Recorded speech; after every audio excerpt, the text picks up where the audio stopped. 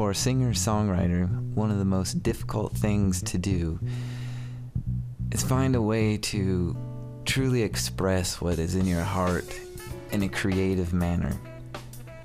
It can take sometimes years before we are truly happy with the finished result.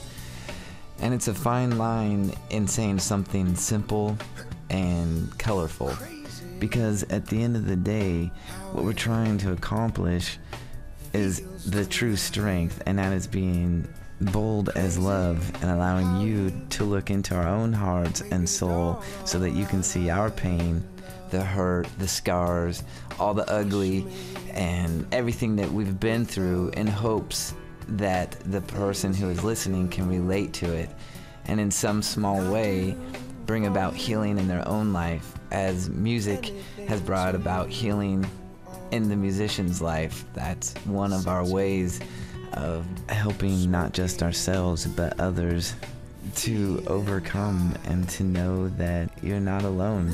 My time on this earth has brought about all kinds of pain and heartache and just all the things that you can relate to as a human being. And now that you start to get older, you wonder, what was this all about? And you look back upon who you were in the beginning and you wonder where that person is at times. And this song that I want to share with you today is called What I Used to Be. As you look back, you realize you're not the same person, and it's okay, because the journey in life's trials and tribulations has a way of bringing about the person you are supposed to be. And the concept in the song is that there's also help from above, just looking down on us and guiding us. And I hope that this song can relate to the listener, or the listener can relate to the song. And that's why I do it. It's not perfect. I have not released this song yet because I'm not happy with how I'm lyrically saying everything. That's why I want to put this in there so you guys just get the heart of where I'm coming from, and hope that you guys hear it, want to come out and see me sometime. I'd love to see you guys in person. That's what it's really about, is connecting with people. So here you go. It's called What I Used to Be.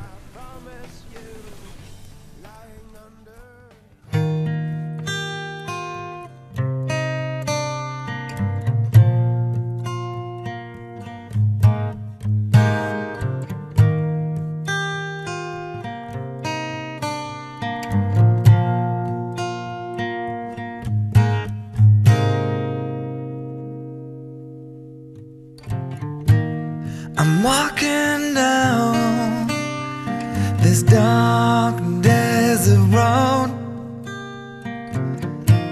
with worn-out shoes and a tired old soul. I don't know where I'm going.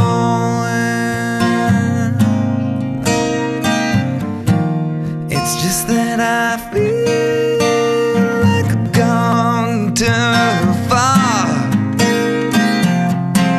and sometimes I wonder what's become of me, because there's not much of what I used to be. There's not much.